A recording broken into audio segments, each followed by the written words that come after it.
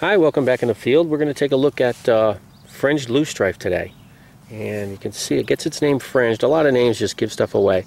The petals on it are very jagged, small teeth, or fringed, as you would call it. Now, this isn't the view that you're going to get when you find this wildflower. So we had to manipulate this a little bit. This is the view you're going to see. This is a nodding wildflower, so it's going to point downwards towards the ground. So you're going to actually see the back side of it. Another feature on this one is it's abruptly pointed.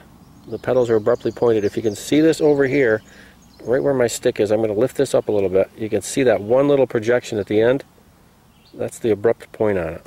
A little hair-like projection. It's on each one of these petals. The flower head itself can be about 3/4 of an inch wide. It is yellow, 5-petaled. If we look down here, and I want to point this out too, the flowers grow on a long stalk, and that stalk originates from the leaf axis. And you can see your leaf axis right here. Here's your opposite leaves, and there's your stalk right down into that axis. Now the leaves on this, as you can tell, here's a blade of grass, and we're going to move that aside. The leaves are a very dull, pale green, and they are opposite. They can get up to 5 inches long. They have a smooth margin on it, and this plant altogether can grow up to about 3 to 4 foot tall. Just a very pretty little wildflower.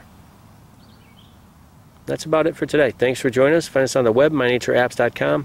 Have a great day in the field.